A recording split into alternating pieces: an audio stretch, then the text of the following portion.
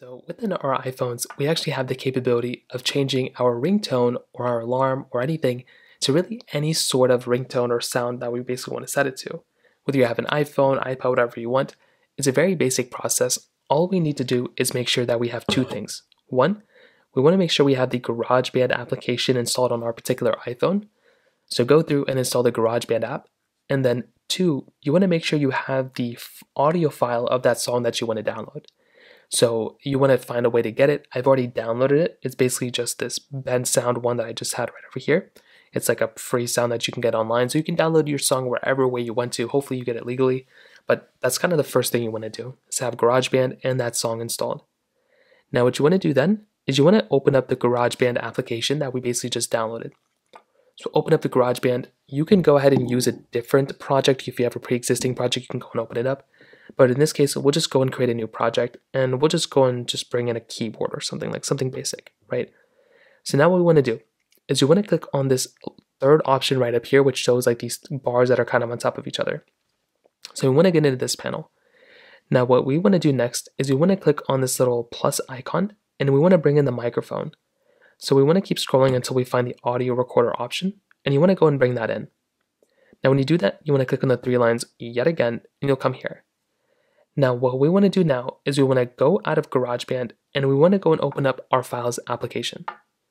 So open up files and we want to find that audio file that we just downloaded. So the one that we got, the one we want to change our ringtone to, you want to find it, you want to hold it down just like this, you want to drag and drop it, and you want to go and drag and drop it inside of GarageBand just like so. Now when you do that, you'll basically see this come up. So now what we want to do is we want to drag this over and you want to edit up this sound whichever way you want to. So if you want it to be closer, bigger, longer, whatever you want, you can go and kind of configure this whichever way you want to from here.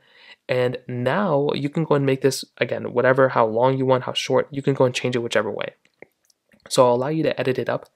Now, whenever you're ready, you want to share this out. What you want to do is you want to go and click on the top left corner right up here, and you want to go and click on My Songs. So now it'll go ahead and save this project out. It may take a second for it to show up here or for it to load up or whatever. But whenever it's actually fully loaded up and it's good to go, what you're going to want to do here is you want to go ahead and hold down on that project. So again, wherever that project is, if it's located here somewhere, you should be able to find it.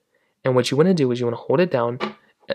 So what you want to do is you want to hold it down until you get into this panel. So hold down on that project like this, and you'll find the share button. Tap into the share button right there, and it's going to allow you to change it into a ringtone.